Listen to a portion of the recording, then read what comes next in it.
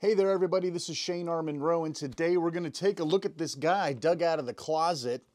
These plug and play type devices were very popular for a period of time, and anything that happens to have Pac-Man Plus, I picked it up. And so I thought, you know what, why not? We got a few minutes here. Let's pull this guy apart and take a look at it and see if there's any sort of redeeming value in this whatsoever.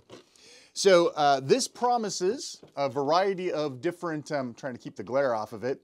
This is supposed to be a collect and display. So not only is it supposed to be a work of art, but also a fully playable Pac-Man game. And there's a lot of stuff that it comes with it on the back, and I'll do my best to get the glare off of it for you. But I'll read these to you. So this promises to play Pac-Man, Galaga, Xevious, Dig Dug, New Rally X, Pac Pal, Super Pac-Man, Mappy, Galaxian, Bosconian, and Pac-Man Plus. And so really Pac-Man Plus is what I got this for. So again, I sort of tinkered with it a little bit. I put some batteries in it, and let's take a look at it closer. I'm dying to get rid of this box. And inside are some basic instructions, as per usual, you know, leaflet, not much going on there. And then the main unit itself, again, we'll take it out of the box, take it out of the plastique. And here we have it, this big, giant, very pixelated Pac-Man 4-way joystick, 2 buttons, and a slider switch on and off. There's absolutely nothing else remarkable about this other than the fact that there's nothing remarkable about this. And so when they say that you could have this up as some sort of a collector's item or something to display, they're kind of right. There's no plugs coming out of here. There's no buttons, unusual buttons, nothing. This looks pretty good, really, from an Art Deco point of view. This is something I'll put up on the shelves behind me at some point. The controller feels okay. It's very clicky. Buttons feel okay. Slider switch. All right. So you're probably asking yourself, if there's no ports or wires or cabling, how do you plug this guy in? It's certainly not wireless, right? This isn't Miracast or anything. It turns out that the back of this guy pops off, and, you know, put that to the side. And in the back is your standard, substandard composite and mono audio RCA plug, which means there's not much you're going to be able to plug this thing into unless you happen to have a really old TV. Battery case here, I could take it apart, but you'll see that there's batteries inside it. Big whoop-de-doo, right? And the kind of neat thing about this is the way that this case is laid out, you can put the back cover on it, and there's a little hole for the cables to come out. So you can kind of keep it all together. So yeah, it does kind of look cool. And I've got my little portable HDMI monitor here, but HDMI this is not. So we're gonna need a little tool, something like an AV to HDMI box. I'll have links to all this crap. Thank you, Amazon affiliates. We get a couple bucks if you buy stuff with our links. So thank you very much. Disclaimer is over. So what I have here is an AV to HDMI box. This takes standard composite input, so RCA input is exactly what we have here.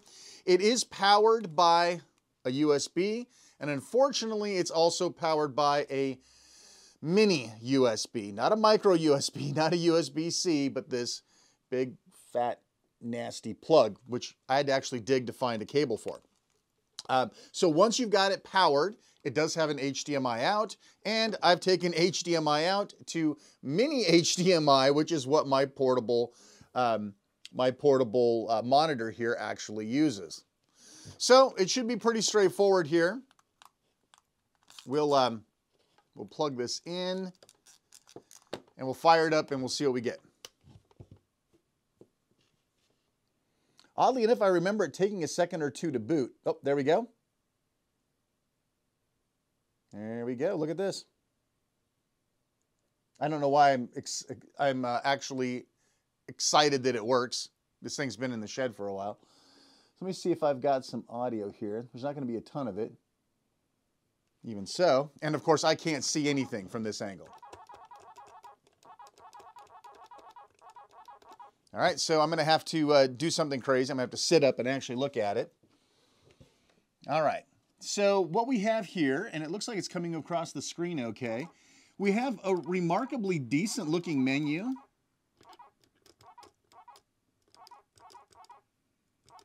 Yeah, overall, I'm kind of impressed with the interface. I really wasn't expecting a whole lot, and this actually looks kind of good. So I will actually just throw something on real quick, and then we're going to do some direct feed stuff because I'm not going to sit hunched over here like this and showing you this unit. But we do have an A-B button, so there will be games that do use the fire button. Obviously, Pac-Man does not. So let's take a look here. And, all right, so we can coin up and start. All right. Again, I've got a huge glare, so forgive me, I can't see. Plus, I'm at a weird angle. So my goal here is to just sort of take a look at it initially. Now, you also have to understand that this is being scaled and upscaled. Sorry, I really can't see anything with this with this lighting. But it is also being scaled and upscaled to 1080p via this little box, right? So what you're seeing is not really what you would have seen on a TV. In fact, it might actually look better on a TV. If I knock it down to 720p instead of 1080p, we now, I don't know, it doesn't really look any better. I was thinking it might look better at a lower resolution, but it really doesn't. So we'll go up to 1080p. This is also stretching the display a little bit.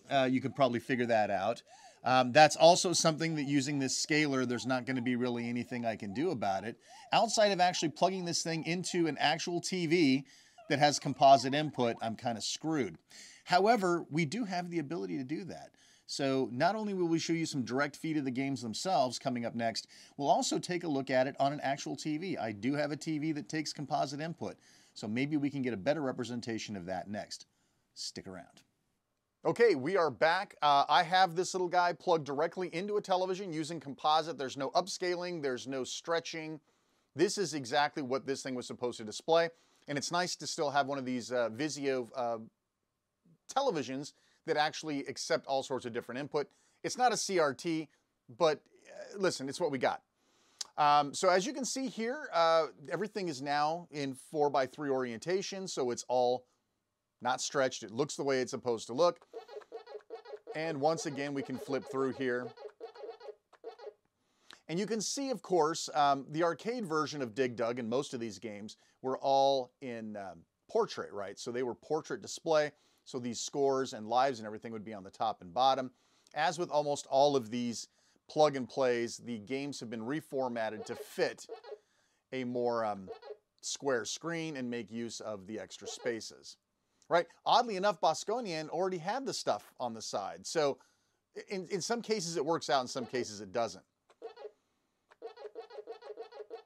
So let's actually take a look at some of these games. You know what? I was going to do a direct feed, but honestly, a direct feed is going to look stretched out and warped. I think this is the better way to do it, so let's do it from here. So let's take a look at Pac-Man. Press and hold A and B to quit. All right. Obviously, the colors are not very vibrant here. This is composite. But I remember some of these, yeah, see, that's actually the right pattern. I remember some of the patterns for Pac-Man. And a lot of times the home versions were not accurate in terms of patterns. They were sort of reprogrammed. This feels pretty good. I mean, it's not, obviously it's not an arcade port, but it's probably an NES on a chip in there. There's nothing powerful in here enough to be doing emulation. So, well, proper emulation for an arcade. So anyway, so we're going to hold A and B. There we go. And you want to exit to the game select? We will say yes. All right, cool. Let's take a look at Super Pac-Man. We'll buzz through all these.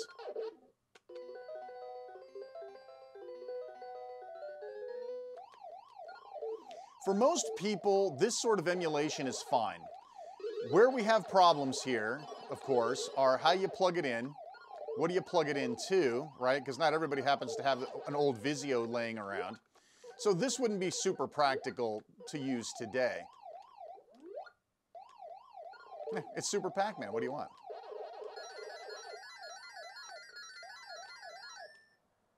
All right. Good enough for government work. Oops, hit the wrong one. Got to hold it longer, I guess. All right. It annoys me that it goes back to the top, but whatever.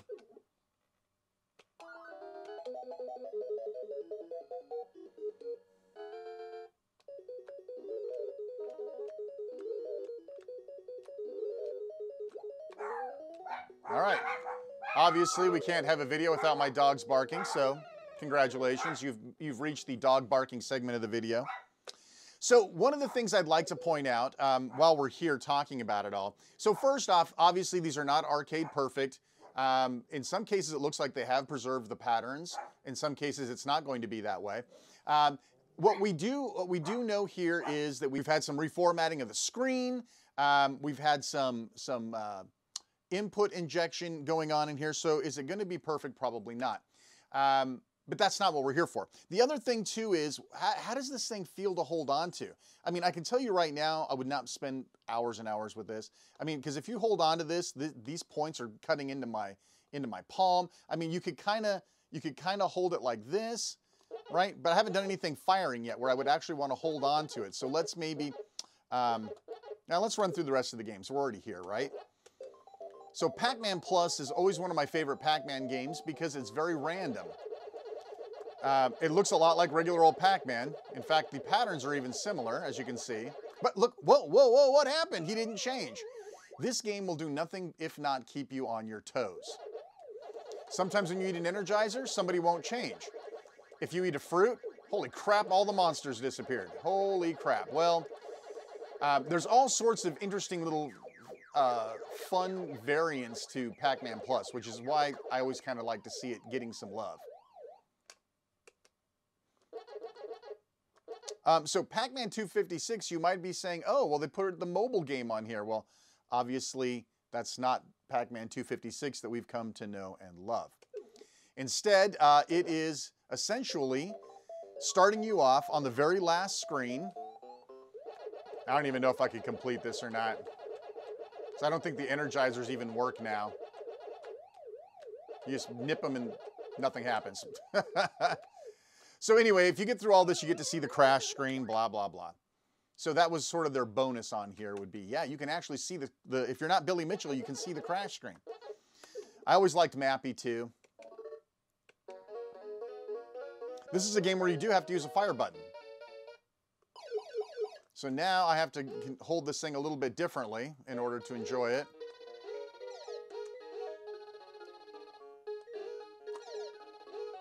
Ah, crap. It's Mappy. You've seen all of these games a million times. These are the games that always get reprocessed over and over again on all of these systems. All of the Namco packs, all of these things always have the exact same games, except for Pac-Man Plus, which is, again, the reason I got this thing to begin with. If there's not a tune that would drive you to commit harakiri, then it would be this. I don't even know how long I could play this without losing my mind. Oops. Joystick feels responsive enough, but I have to hold it in a weird way, right? In order for it to be somewhat comfortable. I can't really hold it like this, right? It's just not comfortable, so I have to hold it like this and use my thumb. I've got big man hands, right? I got these big Neanderthal claws, so it's almost comfortable for me, but if you had a smaller, I know I didn't put down smoke. If you had smaller hands, this would just tear your hands up. This wouldn't even be fun to play. All right, so now we actually get to the shooting games. And, well, Dig Dug's not really a shooting game, but kind of. Let's take a look at Bosconian. Let's see if the speech is in here.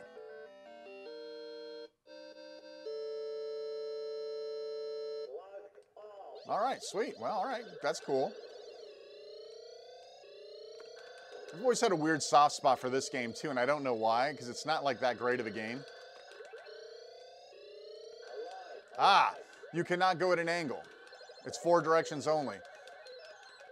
I don't remember the actual game being that way. I thought you could go to an angle in Bosconian, but maybe not. Maybe I'm remembering it incorrectly. All right, it's Bosconian, and it seems to work. So Xevious, I think, is the only game in here that requires 2 buttons. So you can fire, and you can also drop bombs. So fire for A, dropping bombs for B. So this is, I think, is the only game that they needed to include that extra button for, which kind of makes me wonder why they included it at all. I mean, that has to have added some cost to the unit. It's Xevious. I mean, again, you've seen all these games 100 times.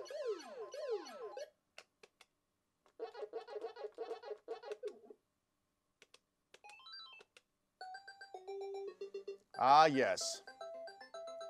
The detrimental scrolling screen. This is one of the things I hate the most about a lot of these packages. Notice how the screen has to scroll for you to get to the bottom of it. In portrait mode, you wouldn't have had this problem.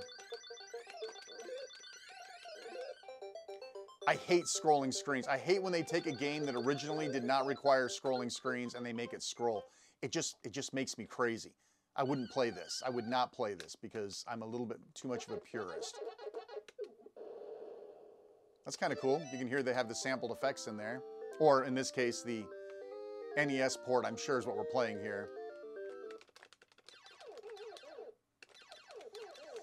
You know, I've played a lot of these portable game systems and a lot of the grotesque emulation packages, and I'll be honest, this is like one of the least offensive because it actually kind of feels right.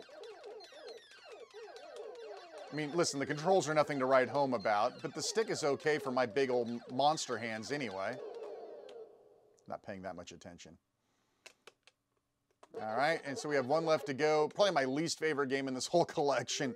I don't know, people have a fondness for Galaxian. I have no fondness for Galaxian. Probably because I suck at it. I don't like being restricted to one bullet on the screen at a time. I understand that's part of the challenge. You'll be more accurate if you think you can't have another bullet as fast, but this game just never had any appeal to me. For God's sakes, just kill me. Die. All right, so there it is. I mean, I don't know what else to tell you. Oh, there's a high score thing. What's that? What's the view high score thing? Oh, well, see, that's kind of cool. And you can erase that high score if you like. So that's kind of cool. What does this all games do? I like how it changes the icon too here to represent an in-game character. That's kind of nice.